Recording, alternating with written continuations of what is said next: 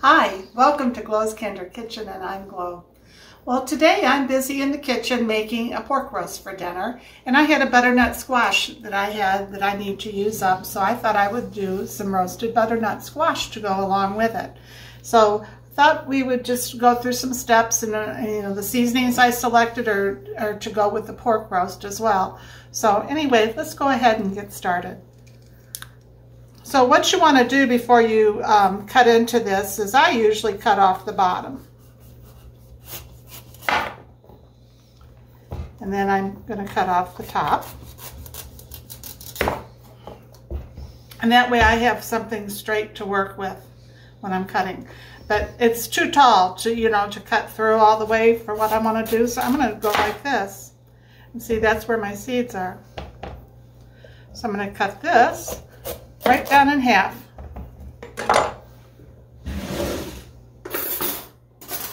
And what I use is a grapefruit spoon to take these seeds out. And just scrape them out.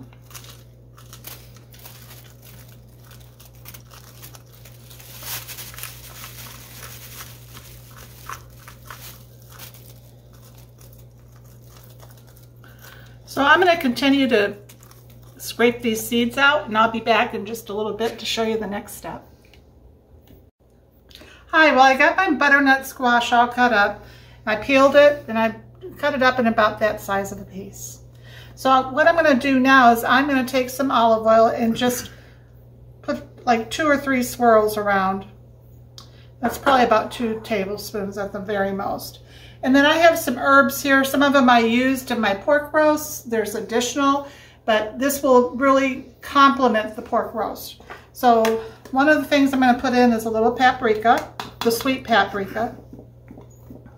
You could use the smoked paprika. That would be very good too. Smoked paprika is a little spicier. This is not spicy at all. Marjoram, which I put in my pork roast. A little bit of thyme. Rub it around in my hand so that it starts to bloom. How much was that, Mr. Glow? Oh, that's a good question. Probably... And the marjoram, too. Well, it was probably at the most 1/8 of a teaspoon of the marjoram and maybe a 1/4 of the thyme. And then this is probably 1/8 to a 1/4 of the sage. And you guys, use the amount of spice that you want. If you have any questions, by all means, comment, and I'll be more than happy to help you. Here's some cumin. That gives it a nice earthy flavor. That's about 6 shakes, so maybe a 1/4 of a teaspoon. The garlic powder, and that's in the pork roast as well. How much of that? Oh, maybe 1/8 of a teaspoon, just a few sprinkles. And the same with the nutmeg, just a few sprinkles. And then I'm going to add some cinnamon to it also. About the same amount of cinnamon. Maybe 1/8 of a teaspoon? Yeah. And some salt. Maybe 1/8 to a 1/4 of a teaspoon. And then pepper. About the same amount of that as well. And then you just want to stir this up. Oh, it smells really good.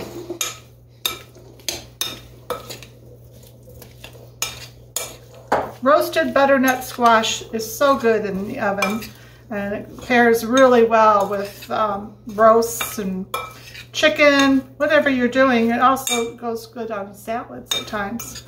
So I'm going to go ahead and pour this. I just lined this baking sheet with some foil, easier to clean up. So I'm just going to spread it out. And this pan I use strictly for roasting veggies and stuff. It's a well-used pan. And I just spread it out evenly.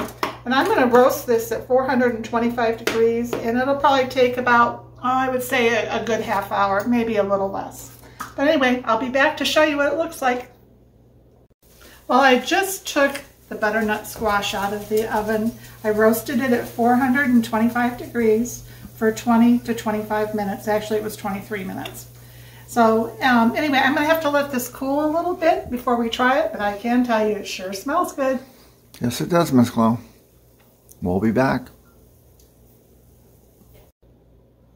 Well, our butternut squash is cooled off enough for me to try it.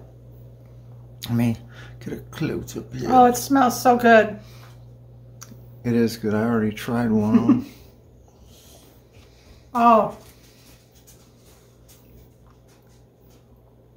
This is delicious. Just enough of the herbs to go and complement that pork roast that's cooking. And then when you roast these vegetables, they turn out to be sweet. So you don't need to put any sugar on it. It's just, it caramelizes and it is so good, you guys. Yeah, it is sweet, that's for sure. It's very good. And there's no sugar in it. Yeah. Oh, I wish you were here to sample this and to have dinner with us tonight. Can't wait to have dinner. Anyway, thanks for watching. And if you did enjoy this, please like and subscribe to our channel. We'd really appreciate it. And give me a comment. Bye.